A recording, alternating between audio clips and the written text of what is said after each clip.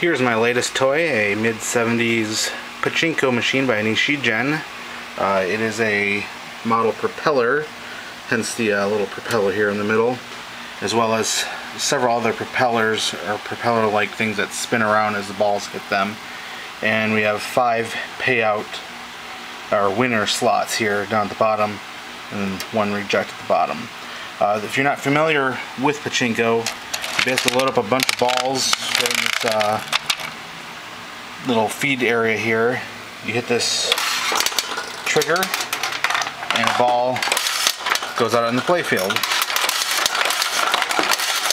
You can shoot one at a time or do rapid fire.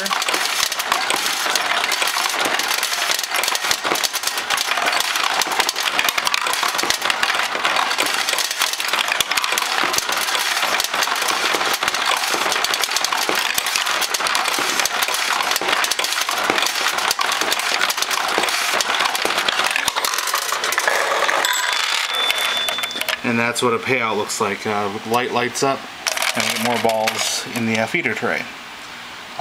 Any balls that don't quite make it up the ramp get put out in the reject.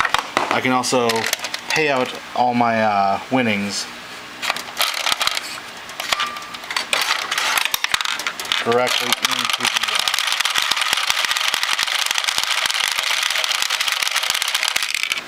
into the reject slot. On the back side, we've got the payout bin. These basically go through a track into the winning mechanism. Through the winning mechanism, when they get paid out, they hit a bell right in here and get paid out to that payout slot. Your loser balls, or the ones that go down the bottom and don't hit a payout hole, just come out right here. And the ones that win actually come out here and trigger the winning through there, so you actually don't get your winner back.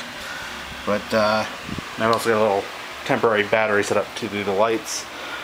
One last thing is when the machine runs out of balls, this switch will light and we'll get a little warning light up here saying, hey, fill me up with balls. But that's basically it. It's a fun little machine.